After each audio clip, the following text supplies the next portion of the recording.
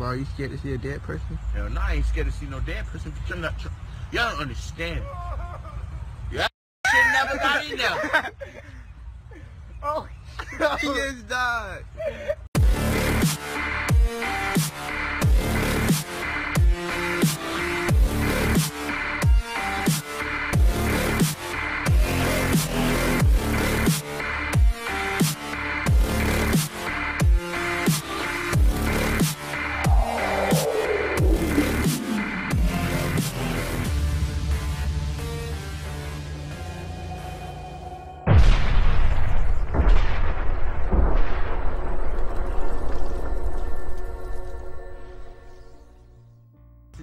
Get out the water, you gonna die. Look at that gator coming towards you, man. Buddy, we not finna help y'all. You shouldn't have got in. Bro, drowning, what the heck? Ain't nobody finna help you, dumb. Never got in there. Yeah, buddy off that 40. Hell yeah, Brian, he's off the 40. Damn, where he at? Hey, buddy off that 85, bitch. Bro, you scared to see a dead person? Hell no, I ain't scared to see no dead person. Y'all don't understand. Y'all shit never got in there. Oh, he just died. Bro, what, bro? Holy shit, died. Hey, bro. You laughing. Y'all laughing. Y'all finna go. Hey, buddy, he dead. Oh. Come on, bro. This is No, bro, stay in. What's that? Buddy been under there for a while now. He ain't coming back up. Let's slide. No, but we done sliding. Why not, bro? You see what I'm talking about? You can't roll. Finna jump this gate and go home. That is not. Dang. Damn, Bird just died though. Like thinking about it. Damn. We just saw Birdie die. We couldn't help with that. We didn't even try to help. Could have helped. No, yeah, go help him, Barry. Go help him. No, bitch. This man ain't getting back up. Yeah, he did. But he gone. R.I.P. It was a scene with no shortage of symbols beneath the softly waving red, white, and blue signs and statues, all part of a uniquely American debate involving veterans, the Constitution, God, and the devil. My thoughts are that if you're going to be calling Satan in to be on your side, you're not going to don't expect blessings and goodness. He's always been what part of the Constitution is that from? It's not in any part of the Constitution, but neither is freedom of speech either. But it was freedom of speech that in many ways started this all. This is what we support. This is what this community supports. Back in January, the removal of a Christian memorial by the city of Belle Plaine sparking outrage. The city citing complaints it violated constitutional obligations to separate church and state. Then in February came a big change. The Belle Plaine City Council voting to establish a so-called free speech zone where any religion or group can take part. And it doesn't matter, you know, if you're Jewish, like we said, if you're Jewish, if you're Muslim, if you're American, whatever you are, we're all Americans fighting this war together.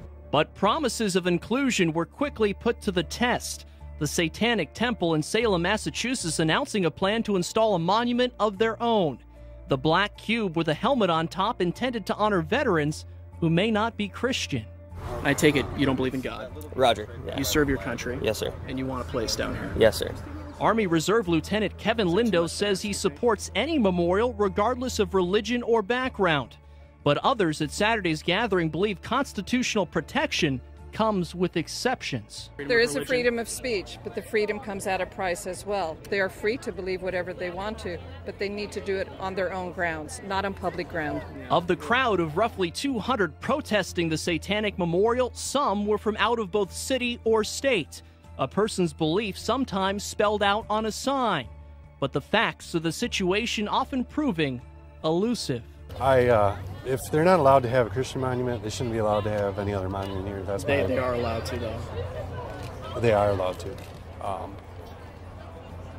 I guess standing up for what I believe in personally, then, is why I would be here. And for counter-protesters in support of the Satanic Memorial, belief was just as important. Not just in a religion, but in their constitutional right to take part. All or none. Yeah. All or none. And we can see this very clearly with what's going on in California. They have a cancer-causing chemical that they found in massive quantities in some small California towns. It's called TCP. It's actually called 1,2,3-TCP. It's an abbreviation for trichloropropane. And this is in the Central Valley of California. They say hundreds of wells that provide water to 1 million people are tainted with a chemical that some experts say is one of the most powerful cancer-causing agents in the world. They say that Environmental Protection Agency has concluded it's likely to be carcinogenic to humans. The California Water Board warns residents not even to shower with this tainted water because they might inhale the chemical. NBC News was in one of these towns, Arvin. They tested the water for TCP. A state-certified lab found more than 6 times the amount that the state says is acceptable. Now, where did this come from? It's used as a degreasing agent in the production of plastic products. And there's a couple of corporations that put it there. It was Shell Oil and Dow Chemical. They saw an opportunity decades ago to take a hazardous waste stream at their chemical plants and put it into barrels and sell it to farmers who would then inject it into the ground. Now, that's according to a lawyer who is representing 30 different communities that are suing these two corporations, Dow and Shell, to get them to pay for a multi-million-dollar cleanup, filtration. They say the companies, however, won in lawsuits going back in 2010, but they have settled other lawsuits, and recently they lost their first lawsuit to Central Valley City, 2 hours north of Arvin. The jury awarded Clovis, California, $22 million to treat contaminated wells and remove it from the wells. They say among the documents that this lawyer found is an internal memo in which Dow scientists claimed that TCP was garbage. They acknowledged that it had little utility in killing pests. Presumably that's what they were telling the farmers here. Put this in your ground. You can use it as a pesticide. They say, no, actually, we know it's not a pesticide. We just want to get rid of it, and we want to charge people for it. It's kind of what they do with fluoride, isn't it? The Washington Post reports assisted suicide is legal and available in Washington, D.C. for the time being. The law took effect on Monday, a week after a U.S. House panel voted to repeal the city's Death with Dignity Act. Officials now say doctors can begin the process of prescribing life-ending drugs to terminally ill patients. The D.C. Health Department also launched a website where physicians can register to participate in the Death with Dignity program.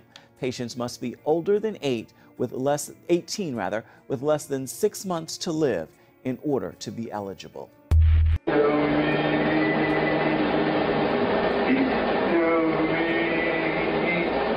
In his prison cell at Guantanamo in 2003, 16-year-old terrorist and Canadian citizen Omar Khadr weeps quietly during a break-in interrogation.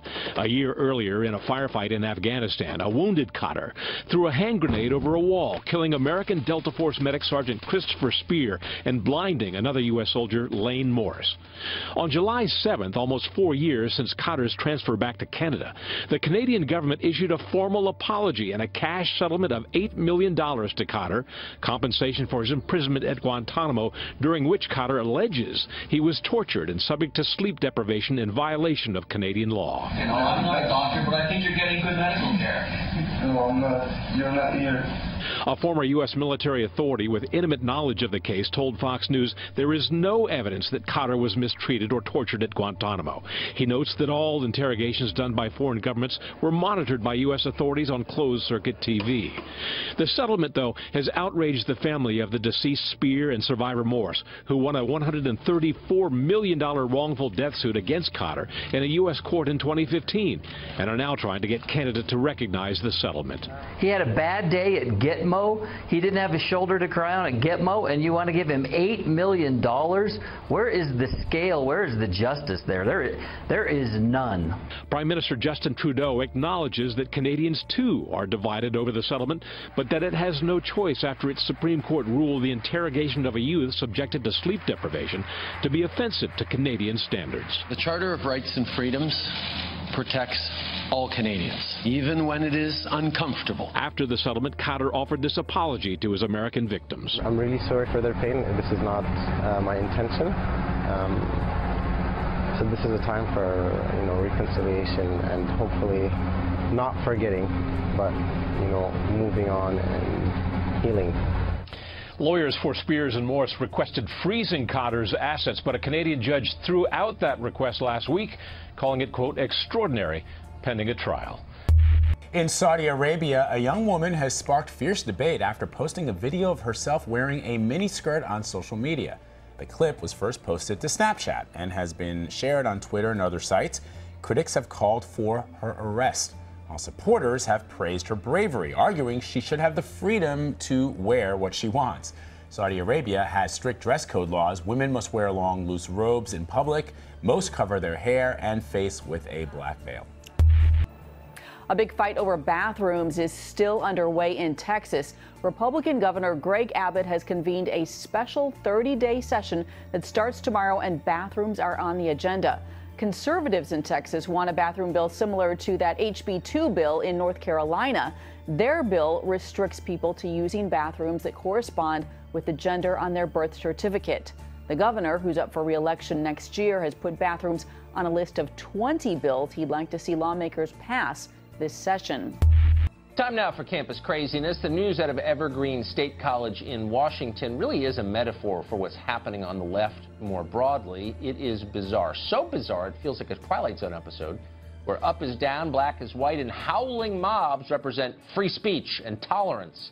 Sadly, of course, this is not television. This week, an Evergreen student told trustees how she is vilified and silenced solely because of her race. Keep in mind, this is happening in America. Meanwhile, a professor claimed that Evergreen simply isn't extreme enough. That's the real problem. Watch.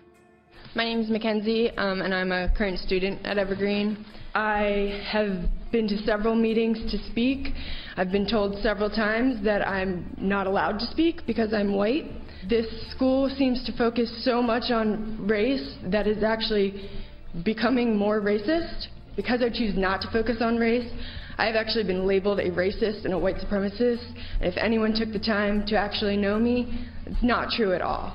The work toward equity and inclusion was and is not proceeding fast enough for our students and frustrates them and staff and faculty as well. I want to advocate that each of us, all of us, strategically and thoughtfully choose to listen, find, and tell the stories of what happened, stories that understand social change to be messy and righteous, difficult and necessary. That's what fascism looks like in 2017. John Daniel Davidson is a senior correspondent at The Federalist, and he joins us now. John, part of me feels a little guilty for giving so much airtime to this insignificant college in the Pacific Northwest, but I think it's important because I think it says something much broader about what's happening to the American left. This is a pretty familiar series of steps we're watching. Do you recognize this? Absolutely. This corresponds to a pattern we've seen playing out all over the country over the last couple of years, in Berkeley, in Maine, for coast to coast. I mean, even at Mizzou, a couple of years back, it started with Black Lives Matter protests. And Evergreen is a special case, but as you say, it's kind of a canary in the coal mine. Evergreen has been kind of a kooky liberal college for decades. But what's happening there is kind of the logical consequence of left-wing radical theory playing out on college campuses all over the country. So I think one thing that professor, the one who described violence threats as, quote, righteous, one thing she said I think does point to the truth of what's going on here. She said, in effect, our students have been told to expect that things are going to change much faster than they've actually changed. Isn't that part of it? Students have been taught that the country is irredeemably racist and that they have a responsibility to make everything perfect immediately. If you tell kids that, why should you be surprised when they riot? Yeah, exactly. And I think it's also a consequence of these students being very sheltered. It's not just college. They've gone through high school, in most cases, without ever really being challenged. So their biases have been confirmed by their teachers from a very young age.